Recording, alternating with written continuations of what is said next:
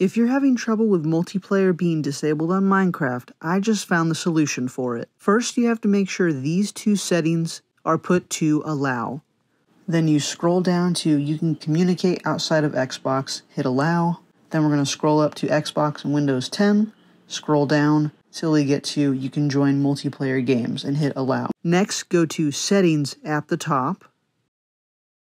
Then set this to any age on the account having the issues. Next, you have to sign in with the parent account or another account. Log out of your current account having trouble. Log into a separate account. You'll get this error at the beginning and log into that account. You'll have to select a different account again, log into that separate account, hit play.